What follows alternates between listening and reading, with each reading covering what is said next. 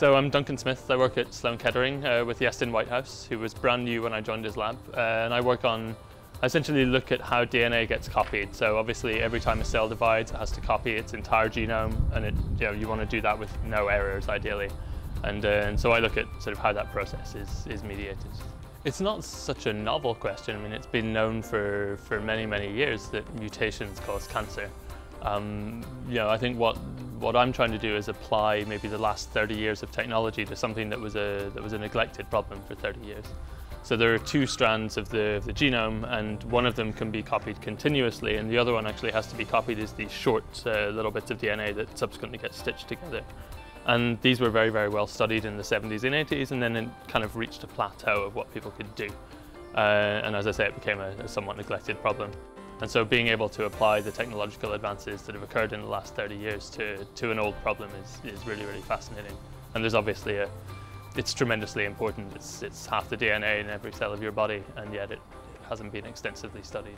I think where my work really fits into cancer research is that, cancer, as people have sort of, as our understanding of cancer develops more and more, it's clear that it's thousands of different diseases, and sort of talking about cancer research and looking for a cure for cancer is really not necessarily the most productive thing. And really, cancer is just fundamentally a disease of when something goes wrong. And my work is very, very much on the basic end, and I'm trying to look at the real fundamental mechanisms of a process, because you can't understand what happens when something goes wrong unless you know what happens when it's going right. Why am I passionate about science? Because it's interesting and it's fun.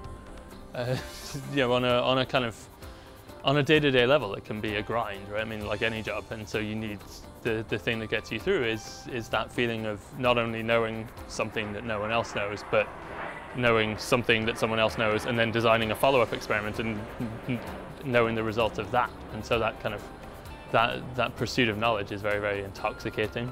It's sort of a huge honor to get the Damon Runyon. I think it's the oldest postdoctoral fellowship. It's certainly one of the most prestigious. I mean, as a foreigner, it's great because there are a lot of federal fellowships that only citizens or permanent residents can apply for, and so it's a sort of great way to keep ambitious foreigners in the country.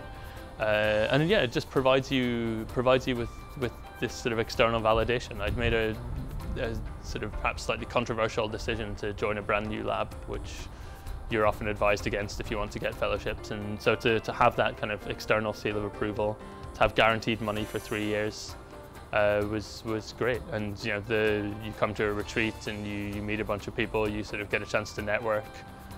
There's this whole sort of support network that you're currently you're just placed in, and yeah, I mean it's really wonderful for your career.